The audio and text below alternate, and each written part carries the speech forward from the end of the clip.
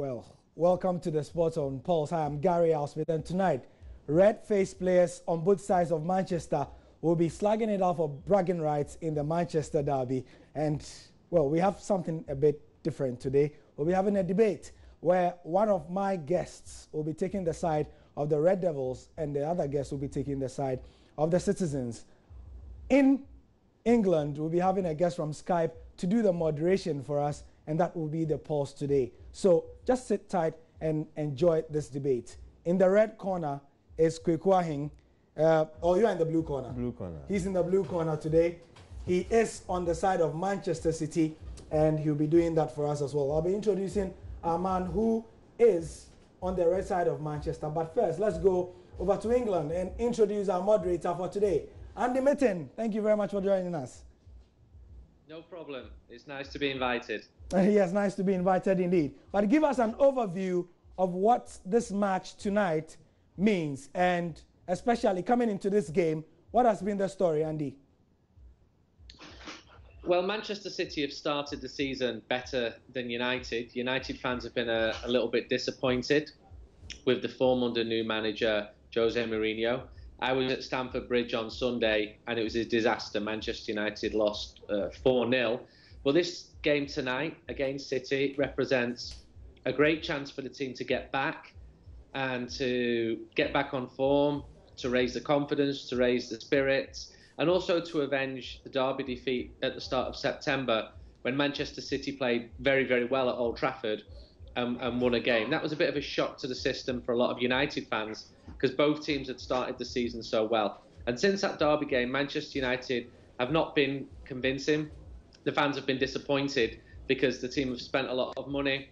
They bought Paul Pogba, the world's most expensive player, and he's not really settled in yet. Manchester City's own form has dipped in the last couple of weeks after such an impressive start. So it's a big game tonight. The League Cup is the third most important competition in England, or the least important. But tonight's game is a sellout, 76,000 people. There'll be 8,000 Manchester City fans. And look, it's the Manchester derby. It's a huge match. Okay, thank you very much, Andy. And you've set the tone for our debate today. And if you are just joining us, well, it's a bit of a... Let me just go to Fifi Forsen. Fifi, thank you very much for joining us. Thanks for having me. Red side of Manchester. Fantastic. Blue side of Manchester. Never mind that they are in colors that are not matching, and so just let's keep it that way. But you are for Man United. Looking at the way United have flopped in the run-up to this game, how do you see it? I think this is the perfect opportunity for Jose Mourinho to go out there and tell people I still have it, because there have been doubts. Doubts have been raised about Mourinho. People say he's lost touch of reality, but I still think Mourinho has it, and he still can prove himself today against Manchester City, Pep Guardiola. Pep Guardiola himself is on a winless run of 5 games, Kweku. And what would you say is the feeling for him ahead of this one? He's not under much pressure as much as Jose is, but there's still pressure. Well, there's still pressure because he needs a star to click. We have a star, unlike someone from the red corner. His team don't know how to play. We are still identifying the right style. So you can see obviously they are a confused club. Right from the onset they are confused. We have our staff, we know how we want to play. It's only a matter of time we'll click. And I don't see any perfect place to click than at Old Trafford tonight. We are going to batter them, we are going to outplay them, we are going to outclass them. For your information, Jose Mourinho has not lost to the same manager back-to-back. So you have but to the thing about Jose Mourinho one. this time is that the records he has had and held dear have been dropping like flies. But I think it will not be the same tonight, because I know Jose Mourinho, after we go back to 2010 and after the game against Barcelona in the first leg in the group stage, that was at the Camp Nou, he said, Barcelona, we are far from being Barcelona, but when I have the opportunity to play Barcelona again, I'll be ready. And he proved it. In a semi-finals, the first leg, he beat Barcelona 3-1. That should tell you, Jose Mourinho cannot lose. He's not the type that will lose back to back. So you can see what he's doing right from the onset again. He's only making references to pass and the pass and Mourinho. But the past always guides the future. If the past guides the future, you should be in the top seat by now. You should be in the driving seat. You should be on top of the league, relaxing. But you can see that his pass is way behind him. He's now a flop. He doesn't know what he's about. He's confused. He doesn't know which players. He doesn't know the best system. He doesn't have his first 11. Can you tell me his first 11 right now? Of course. as I said earlier, Mourinho is still identifying the right players to use. So you have to take time for him. Obviously, people, Mourinho coming in, people will say Manchester United has to be on the top, has to move from being 7th, 5th, or 6th position team to be a top 4 contender. But things are not going as planned. We have to relax. We have to give Mourinho some time. I know Mourinho is capable of turning things around. Andy, let me bring you in. You've heard the two sides, the red and blue sides. What is clear is that the ammunition City will be using against United is that Jose Mourinho is past it.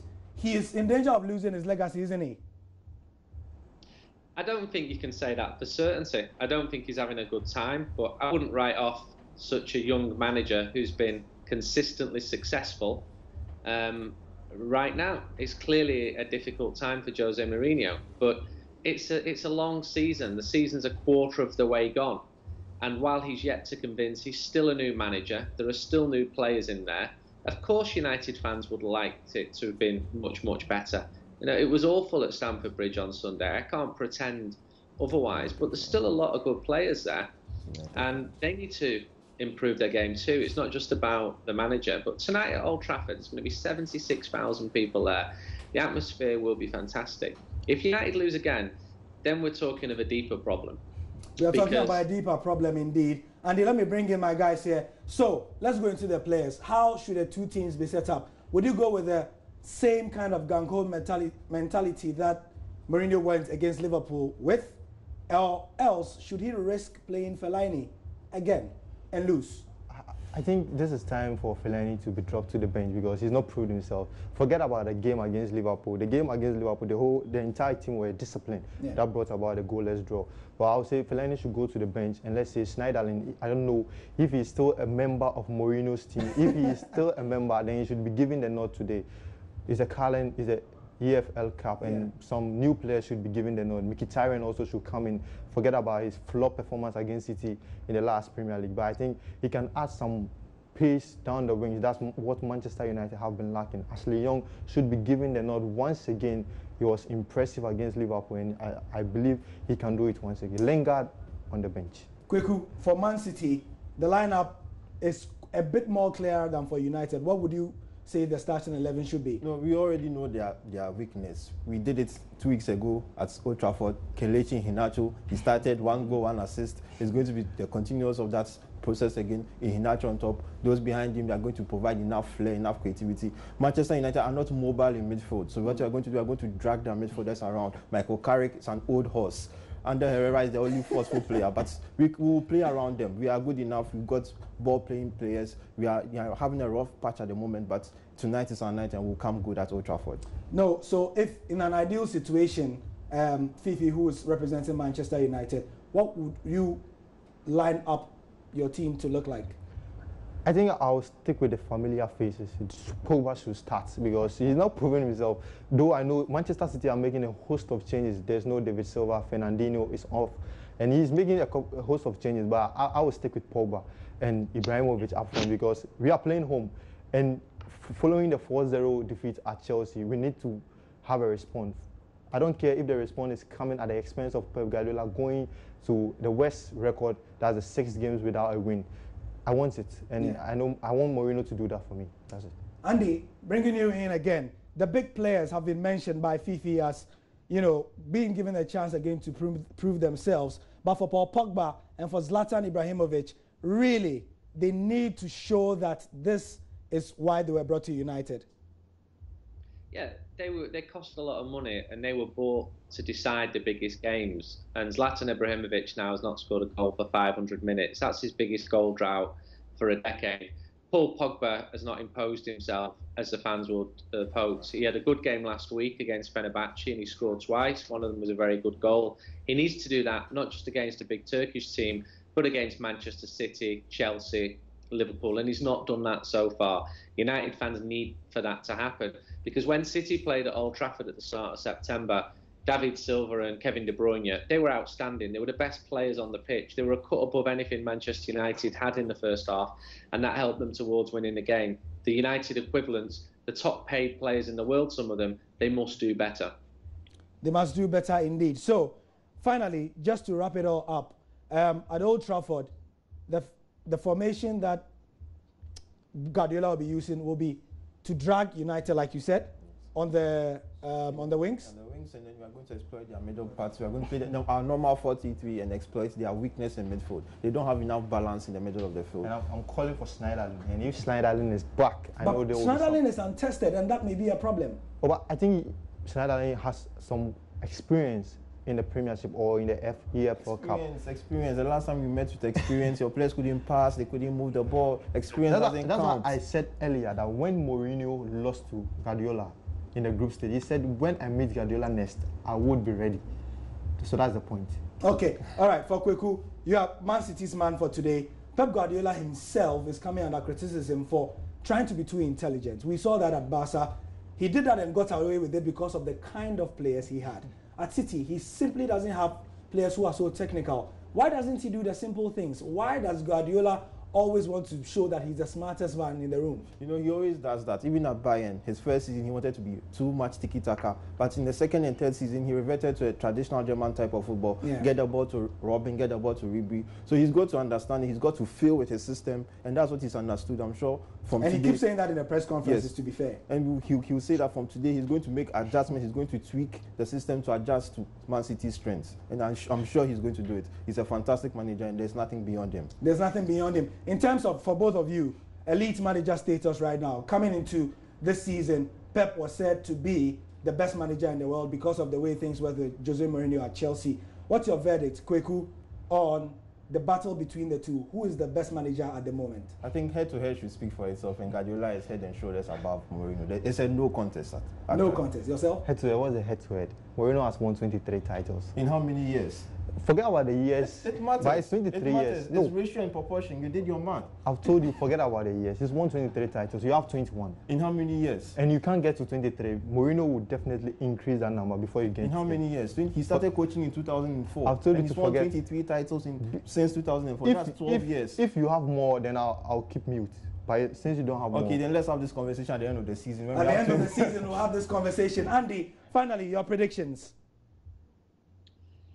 Ooh, that's a really, really hard question because my heart says Manchester United and my head says that City may be slight favourites. So 1-1 after 90 minutes, and I hope it's half as exciting as the last time the two teams met in the League Cup in 2010 in the semi-final. Two absolutely fantastic games.